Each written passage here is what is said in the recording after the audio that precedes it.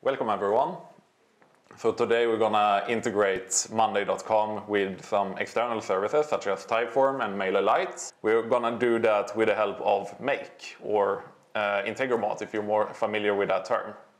We are going to look at how to save a snapshot of a project in Monday. So say that you have started a project already, or you have finished the planning of it at least, and you have all your tasks in a project board in Monday, and you want to save a snapshot in order to have future reference of that the project on how it was when you had it readily planned. Then after that you can save more snapshots as you go along with the project, of course, in order to compare it during different phases of the project, or at different milestones, for example.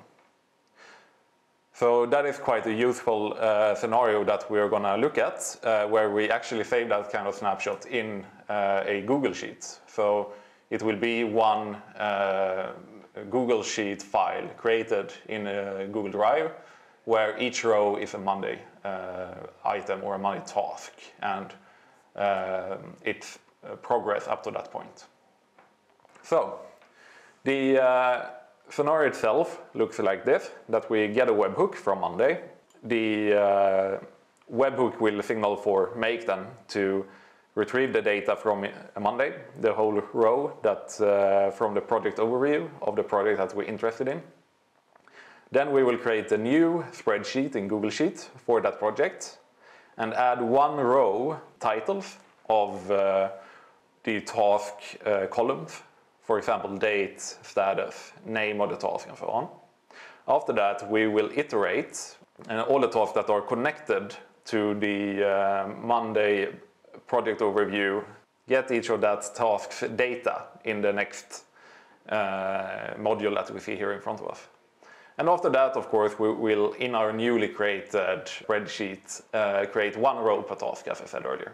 So it's quite easy. If we have a look at the project overview that is quite familiar from the webinars that I have had, then we have a column here on the very right called Create Snapshot Sheets.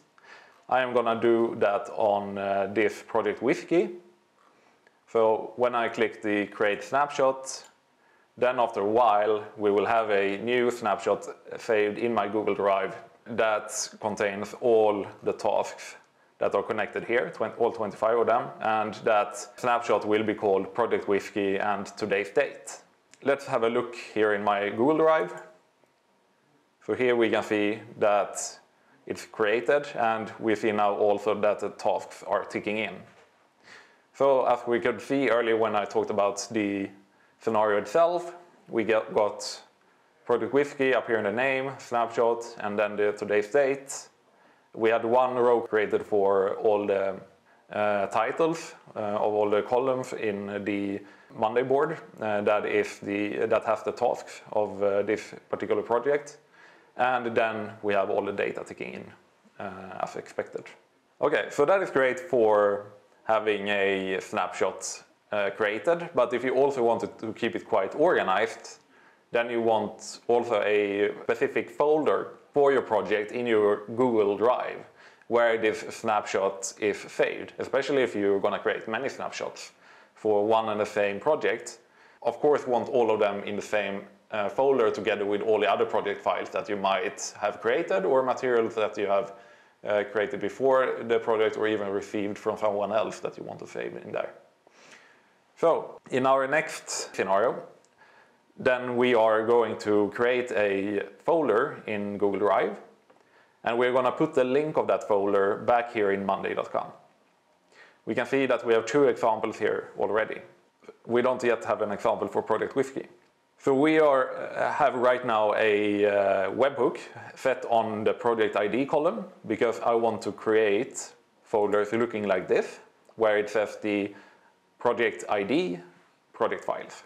Simple as that. So I am going to give it an ID, and I think that 0009 is not taken, so that's the ID I'm going to give it. So we will see the result of the make scenario quite directly in our Google Drive.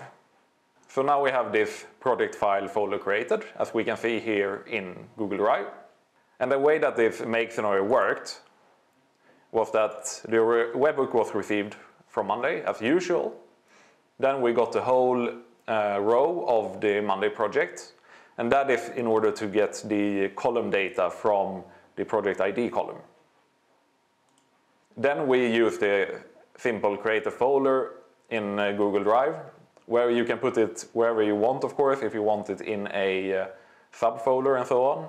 And of course, in theory, you could even create a whole structure of subfolders directly for your project, that you have snapshots in one subfolder, you have previous material in another, and so on. You can do quite a lot of advanced stuff here if you really want to when it comes to folder structure. But in this case, I just had it simple. So we can see here, it says text project files, and the text is project ID column in Monday. After that, we have another Monday module that just takes ID of the newly created folder and put it on the end of a URL, as well as the name of the folder to put as the text. Then we get this really nicely formatted URL back into our Monday board. You can see it right here if we go back to the board here again. That is been put back here as 0009 project files. That was our second scenario, and what is very nice about these two scenarios is that they could go together. As I said earlier, we could have an advanced structure with a lot of subfolders, and after that we can have all our snapshots actually created. If we have a look in here in the other scenario that just created a snapshot, we could have it ordered into our Google Drive however we want. So we can have it automatically put into a specific folder. So move a file, and then we can have the file ID could be the spreadsheet ID that we have created, and the new drive location could be mapped in with the help of that URL for our newly created folder. Next, we are going to have a look at another scenario. This scenario will the contact information from all the people that are involved in a project actually in your contact registry. You can connect your projects to specific contacts in order to have them set as keep posted here, or they could be called stakeholders, for example. Let's change that name now already. But these stakeholders should be kept posted about updates for the project. Over in Typeform, I have prepared a registration form. So Typeform is one of the nicer looking and easy to handle, integration-wise at least, formulary services out there. It's quite easy to get all the metadata connected to each question, and then we can just map it in easily into Monday again. We can fill this registration form in now already. We can say Vigo. Let's have the last name testing in order to differentiate it a bit from the other test row that I had for myself. We can put any phone number here, and then my role would be Senior Implementation Consultant.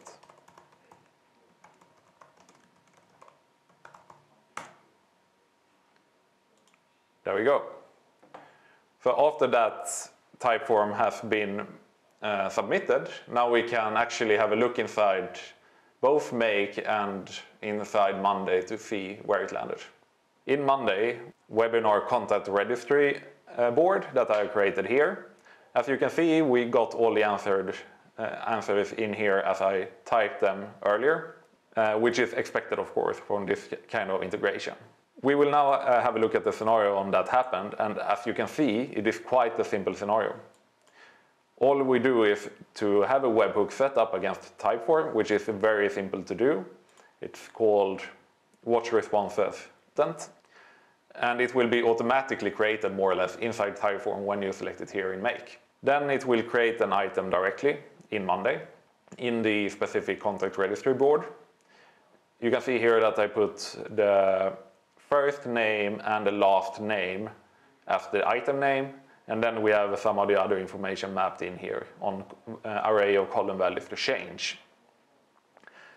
You can see also that it's quite easy, as I said, how to map all the questions and their answers, because all of them are under mappable answers here in the bottom. We also have a Monday module that updates the status in that registry to a label called webinar. We're going to get more into that later, because that will trigger another Make scenario which in turn will send that contact information over to MailerLite. When we want to connect this specific contact person to a specific project, then we go to our project overview and we just select, in this case, Viggo Testing. But we could also select more people here, for example, my colleague Frederick.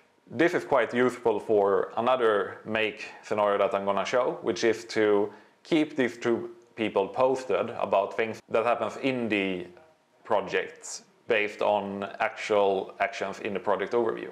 So I have another webhook set for when you change the status to execution in Monday, because then it will send an email to all stakeholders that we have selected. So let's take the top project here, which has two people as stakeholders in it, myself and Frederick. So when I select execution there, then we can see then the item is asked for in the project overview. And then we start iterating and getting all the contacts that are actually connected to that project. Similarly as we did for the create snapshots.